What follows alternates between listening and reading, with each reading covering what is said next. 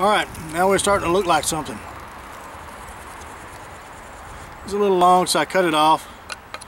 And now we're just going to kind of polish it up a little bit. And I'll show you how to do that. Again, we're pretending we're out in the bush, and all we got is a belt knife, an axe, and a handsaw. If you don't have a knife, you're in a lot of trouble. If you don't have an axe, you're in a little bit of trouble.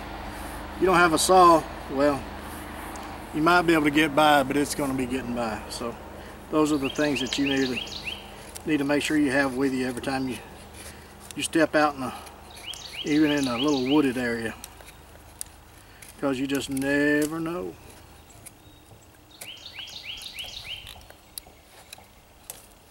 So anyway, what I do is I just take the edge of the knife and just scrape. And it just smooths out all those rough edges.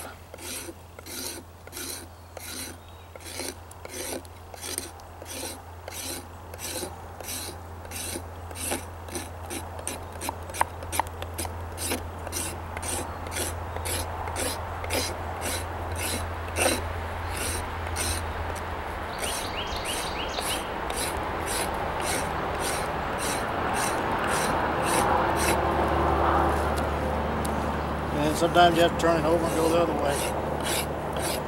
Just depends on how the wood grain is.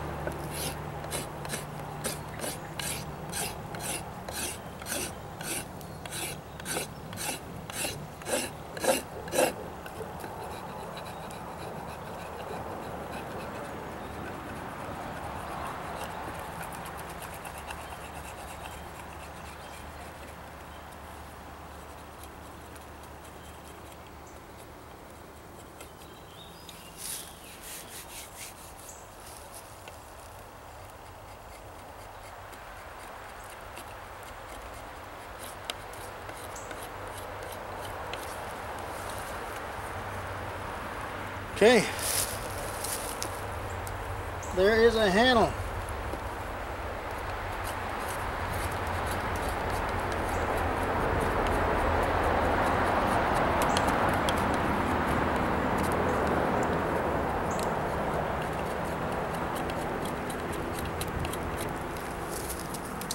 And over time and after use, it will smoothen up a little bit and be a little bit more comfortable to use.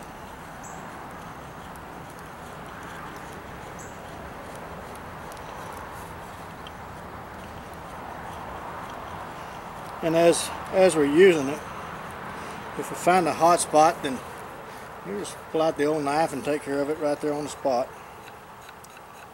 Not that big a deal. So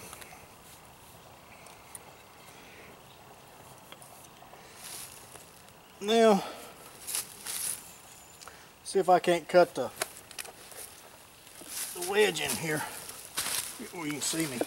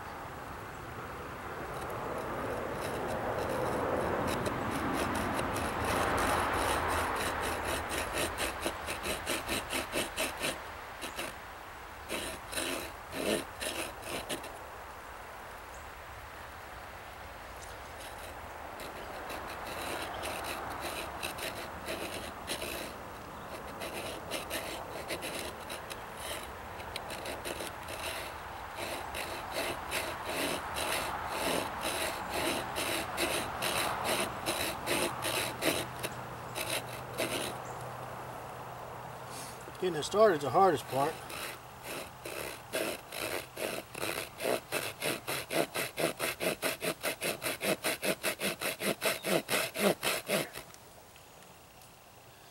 Yeah, we're pretty straight.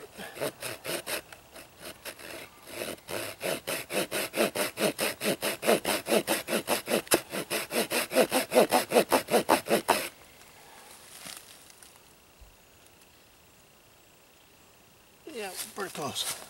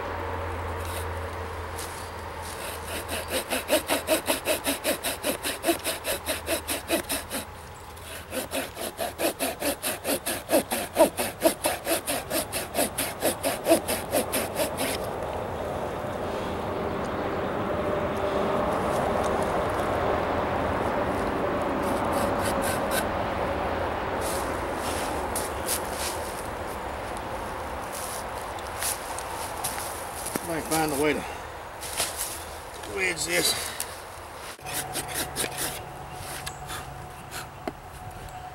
Okay, I don't want to go all the way to the bottom.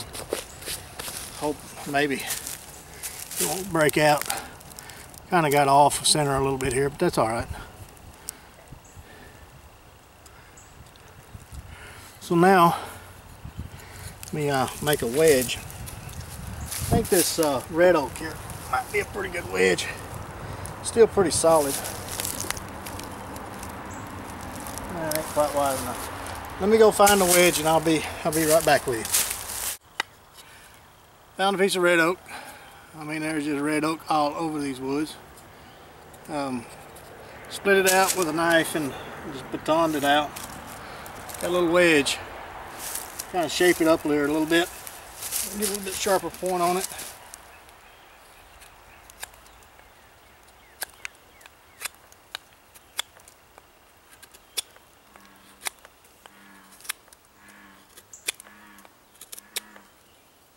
I wanted to get something dry. Use green, it'll shrink in your head to get loose on your axe, so certainly don't want that.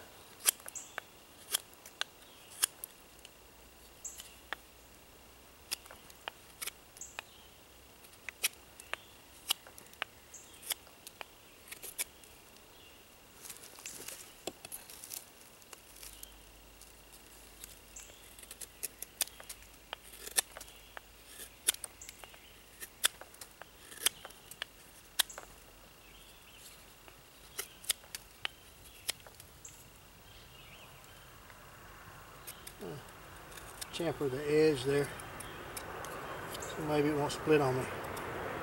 Bad thing about red oak, bad about splitting. You get a piece that don't split, and it'll last a long time.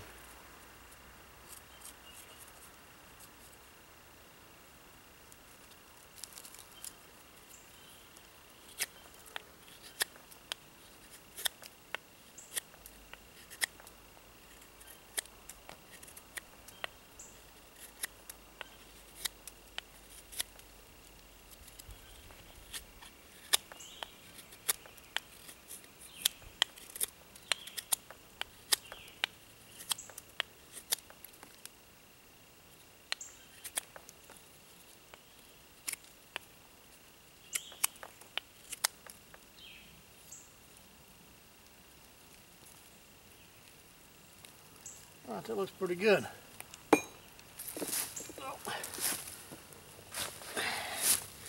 See if we can't set the head on it.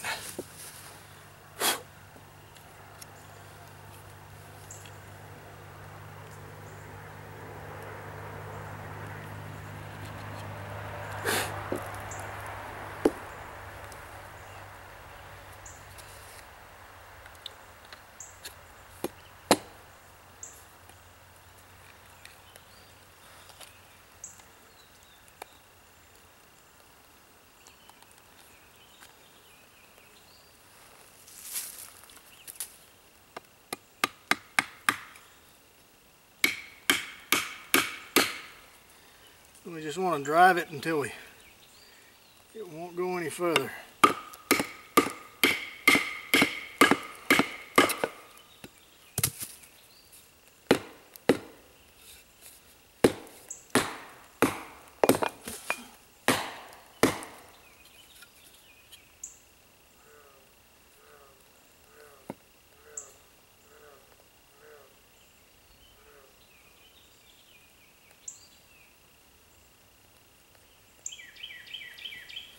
That's pretty tight right there.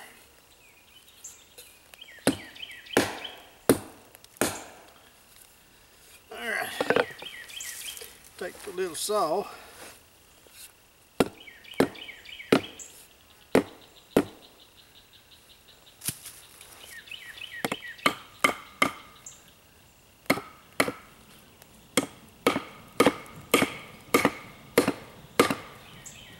That's about as tight as it's gonna go right there.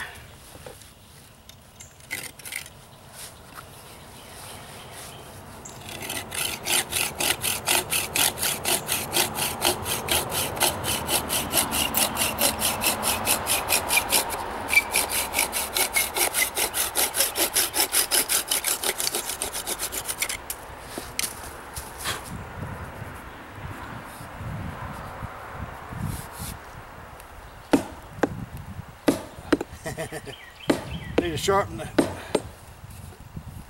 Need to sharpen it a little bit, but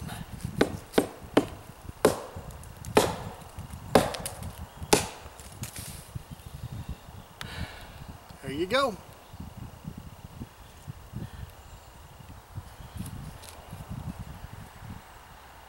Collins Legitimus.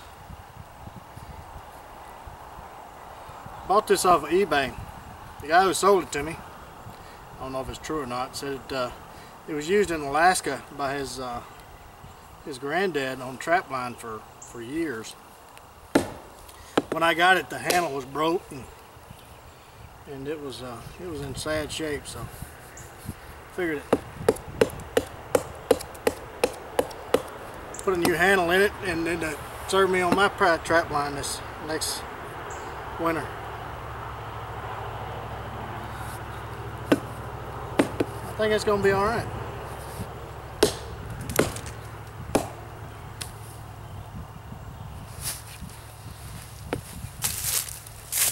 Let's get a close-up of it.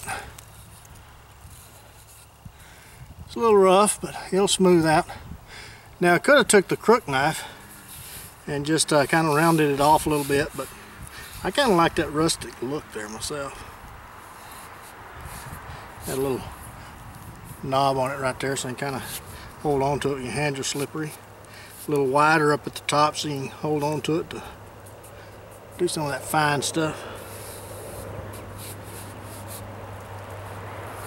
There you go.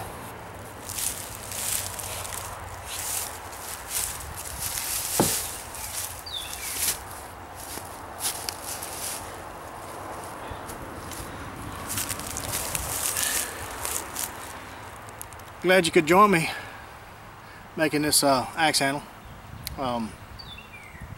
Really enjoyed it. I got something I want to show you before I sign off. We'll put you on standby here for a minute and I'm going to go get it and bring it back. Okay, I'm back. What I went to get was this right here. Does anybody know what that is? Let me give a close-up of the leaves here. The stem. See all those thorns?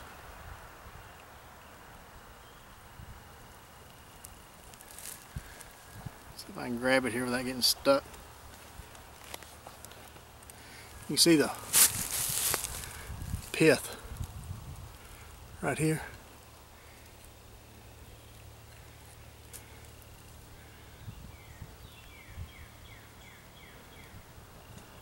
Get a good look at that.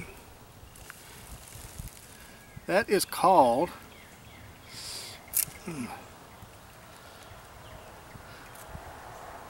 a toothache tree. Now, yeah, you guessed it. If you take it and just kind of scrape the thorns off of it,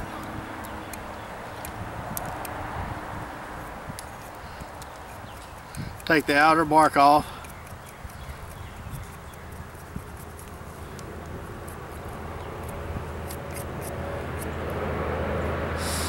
Don't get stuck. I mean,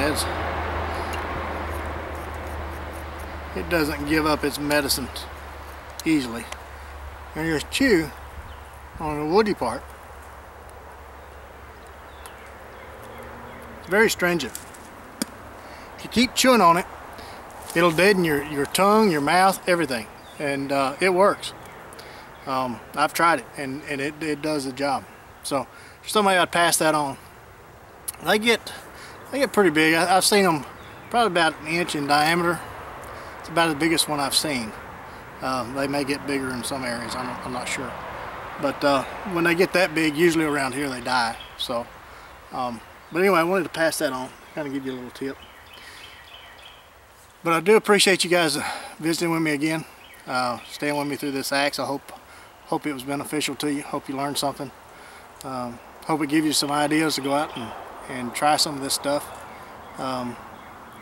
It's really relaxing and fun, and I really enjoy it. So get out there, go camping, try some of these skills out, learn how to start a fire with flint and steel, learn how to rub sticks together, start a fire. Just the main thing is to get out there and enjoy the bounty that we have while we can. I don't know how much longer we can enjoy this stuff, but I want to enjoy it while I can. This is William with WC Knives. I appreciate your views, I appreciate your comments, your subscriptions, all of your knife purchases. I appreciate that. I'd say that on every video, but I do mean it.